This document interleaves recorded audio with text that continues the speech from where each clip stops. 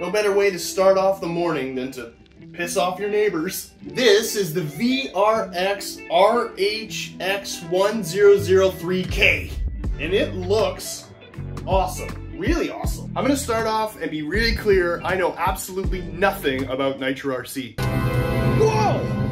He's got one of those big shiny things with a lot of tubes and curly coils coming out of it. I put it out in a community post to you guys. I'm getting one of these things, and I got tons of responses, good, bad. And one comment that really stuck out was this: make sure you warm head before mission start. This Nitro thing's easy. All jokes aside, I truly don't know what I'm doing. I ask a lot of questions because there was no manual, it just came with that piece of paper. First of all, it's really heavy. It looks really clean and well assembled with hex hardware throughout. You can adjust the toe and the camber, droop screws to adjust the ride height, and nice thick aluminum. Like, that is a beauty. It's really good looking. It looks quality, man, like really quality. And aside from the VRX branding, this actually says FTX. So that got me thinking, and I dug into it a little bit.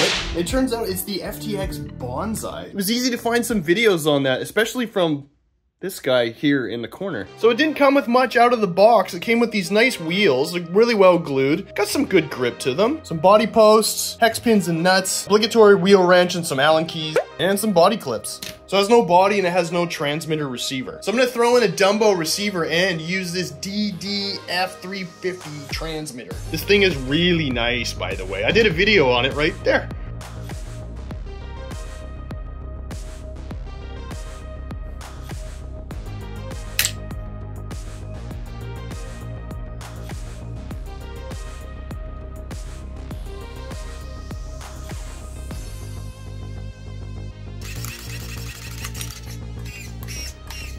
That was actually pretty straightforward and easy. Now these came with it, but they're not really gonna match the body. These little cheapies though definitely will, and they look awesome. And they're directional too. Ooh, very fancy. So I'm gonna take that and these and take that and shove it in there, and then we'll come back. Yeah, that looks sick. Before we get this started, let's talk about the body here. Yes, look at that. This body was for my first Tamiya kit. It was a TT02, and I didn't know anything about painting bodies or what to expect. So I was in the hobby shop with my daughter, and I said, what color should I paint it? Pink, Dad. And I was like, you got it. I only used it a couple of times, so why not bring it out of retirement? Before we fit it up, let's try to get this running. If you're into electric, you're not gonna have this stuff or this stuff. It's a whole new world. You're gonna get a little filler bottle and nitro, and this big wrench here, I'm assuming this is for your head. You need this battery to heat up the glow plug. Getting a good one is key. This is kind of a cheapy one, so hopefully it works. I've had this on charge for like 8 hours, but it says 2.5 to 3. A couple of crappy screwdrivers. Oh, and another wheel wrench. Perfect. So nitro stands for nitromethane. This is off-road 20%. They told me this is what I need at the hobby shop, and I trust them implicitly. Got a cap. A vintage. I thought it would smell like gas. It actually smells fine. No, that's a bad idea. No, don't. That was kind of lackluster. I was hoping it'd be like, oh, gross, oh my god. But it actually smells like, I think Windex has a stronger smell than that. Use the old Tomley RC trick here. Oh, that's probably too much. Yeah, that was too much. I think slightly damp is what we're going for. Much better. Okay, so this is how they say to do it. Put it in here, give it the old squeezeroo. Oh, cool. All right, cool.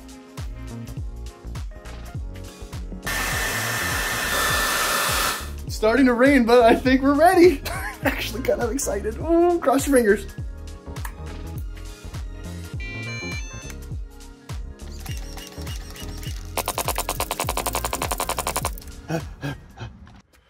So I didn't record it, which would have been hilarious, but I was giving it some tugs and it just took off and literally drove halfway across my yard.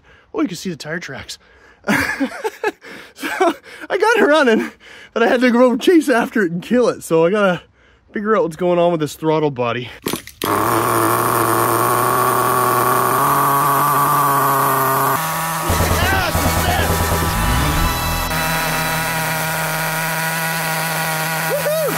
I'm just gonna let that cook for a while.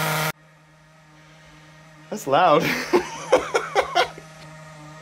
You see my breath in here. I'm gonna let that thing run a tank through, make myself a cup of coffee, field calls from the neighbor, and hope the rain stops. While that third tank runs through, take a look. I did a little bit of detailing on the body. I cut a hole for the airflow, and then I yellowed out the windows to give it that Gran Turismo look.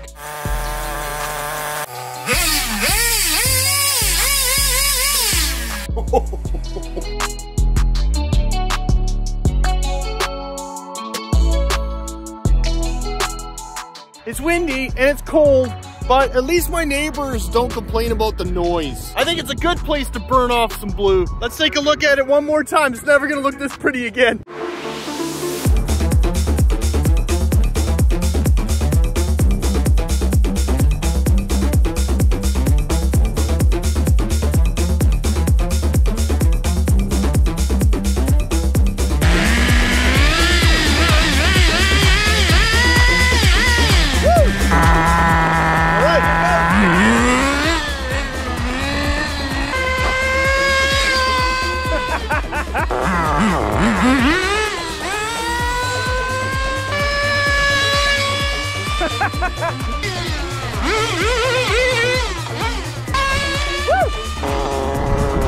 So loud.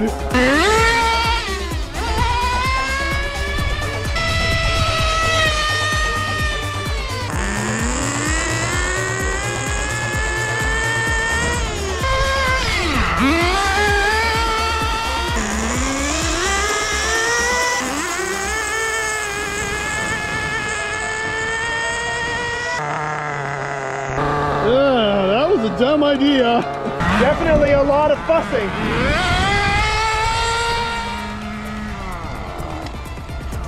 That ran out of fuel surprisingly fast. It makes sense that once you lean it up, you'll probably be able to run a tank a lot longer. You are very cool. I'm in a new, quieter location, and I'm gonna try leaning it up. I just feel it's just not very fast. It's torquey, yes, but the overall top speed, meh. Those stairs are like a cheese grater. This is a lot of fuss. Maybe a bit too much fuss, really.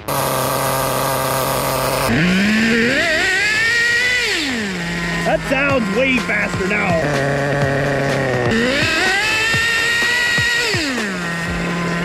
Yes.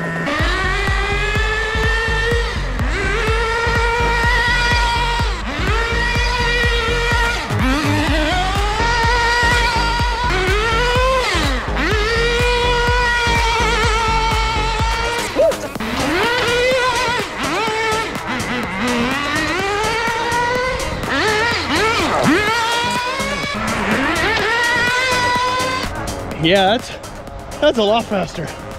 Feels a lot faster now anyway.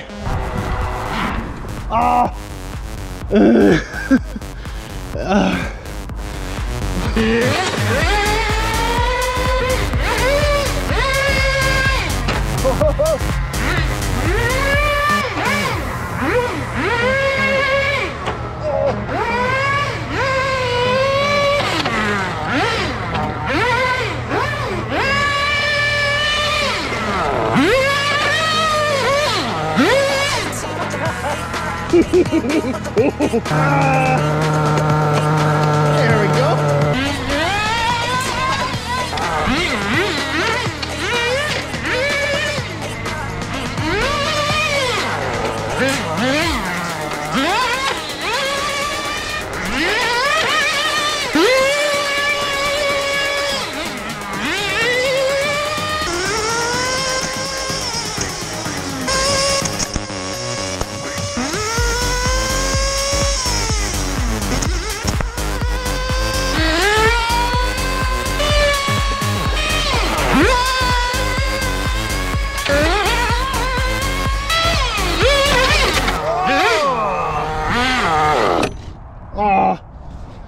poop. Ooh. The more the motor breaks in, the better it gets. That was really starting to get fun, man. But I've realized I've spent more time chasing it and fiddling around with it than I have actually driving it. So be aware, if you're new, that might be something that turns you off right away. Oh, that sucks. I was gonna finish off that tank, but it's probably best just to take it home and lick our wounds. So is Nitro really worth it in 2024? Short answer, no. No, it is not. Take it with a grain of salt, because that's just my opinion. Like, look at the state of it. Ugh, nasty. I'm sorry, Nitro diehards. If you love it, you love it. I struggled. I loved it when I loved it, but when I had to mess around with it. Ah, crap. Tinker with it. Just get it running, get the body shell on, and it would stall. Oh, the frustration levels. But it's cool, and it's visceral, and man, it feels so punchy. It's a neat experience. If you like fiddling with this stuff, this might be right up your alley. And if you want this chassis, there's a link below. It's pretty cheap. If you want to try to get into this, or at least try it a few times, you won't be totally out of pocket. Because for the sound and the visceral awesomeness that comes out of these things, it's worth it. Just not worth it every day.